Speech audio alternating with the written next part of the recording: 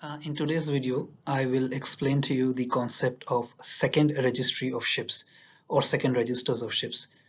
This is an important topic if you are going for orals examination. Sometimes a surveyor may ask you about flags of convenience and second registry because they are kind of interlinked. Now, previously I have explained the concept of flags of convenience. I'll give you the link to that video in the description section below, but today's video is on understanding second registry of ships. So make sure that you understand what are flags of convenience first before you watch this video. So flags of convenience, I'll quickly summarize it for you, that flags of convenience are certain countries where the ship owners register their ships to enjoy the benefits of let's say low taxation and more flexibility in operations, but they are often criticized for having substandards operating procedures and maintenance procedures, because of which flags of convenience are popularly looked down upon. Now, what happened with flags of convenience was that increasingly ship owners were registering their ships under those flags of convenience like Panama, Liberia, Malta, etc.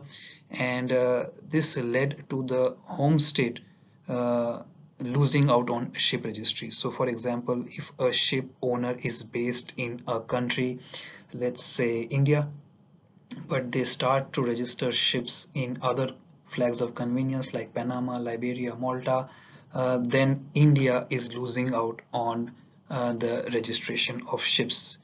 All right, so this second register was a response in that regard to the development of the so-called attractiveness of flags of convenience for ships in international commerce.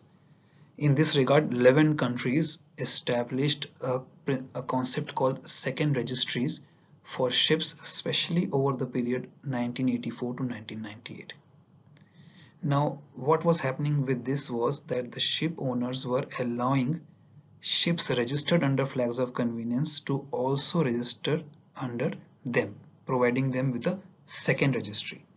Alright, so of course, like I said, the reason why ships were being flagged out and they were going to the flags of convenience were largely economic purposes. For example, a Norwegian ship owner could profitably operate his vessels under the flag of Panama or Liberia than under the traditional flag of Norway.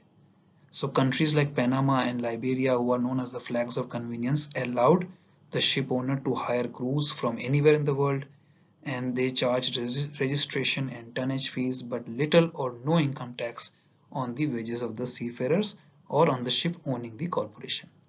And that is why, for these reasons, Panama and Liberia were called the flags of convenience. Now, what was happening with second registries is that these countries like Denmark, UK, France, Portugal and Norway were allowing ship owners based in their country to register also under them, even if they have registered under the so-called flags of convenience. So the 11 registry systems evaluated are those of Britain under the Isle of Man, the Netherlands, Norway, France, Denmark, Belgium, Germany, Spain, Portugal and United States, and Italy. These nations created the new ship registry systems because ship owners in each of these countries were increasingly transferring the registry of their ships and often the incorporation of the ship owning company itself also to the overseas flags of convenience. So what was happening? In simple terms, the ship owners could have been based in any of these countries, but they were registering their ships in the flags of convenience and then slowly moving out their whole business to the other countries. Now in this way, the countries were starting to lose their businesses. So corporations moving out, companies moving out, shipping companies moving out, countries were losing major businesses. And that's why they encouraged ship owners to second register their ship under their country as well. Alright, so the flagging out of ships from Norway, Germany, when we say flagging out, we mean shifting to the flags of convenience. So this was threatening the domestic economy of the countries to varying extents. With the transfer of companies to the flag of convenience, the home country was losing not only the taxes and the employment, but was also facing the threat of the decline of the whole ship-related business. Some of the traditional shipping countries were also facing economic disaster. In the case of United States, strategic rather than economic issues attracted the government's attention. Defense officials expressed concern that ships owned by Americans but registered abroad might not be available for requisition or charter during a military conflict or a military operation, so that commercial support will not be provided to the American Navy. In what way is a second register different from a flag of convenience? I'm sure you have understood the difference already now, but while manning, taxation and other formalities are often simplified, making the second register a more economical flag to fly than the parent country's national flag, there must still be some form of genuine link between the owner and the flag state. Example, through a company established in the flag state.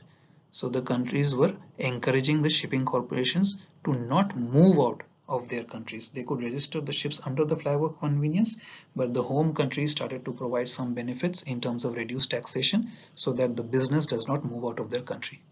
So a second register had some advantages of a flag of convenience, but also at the same time allowing the national flag to be flown on the ships that are registered under the flags of convenience, but because of the second registry they could fly the national flag of the ships, and also they didn't have to move out the whole business out of the home country.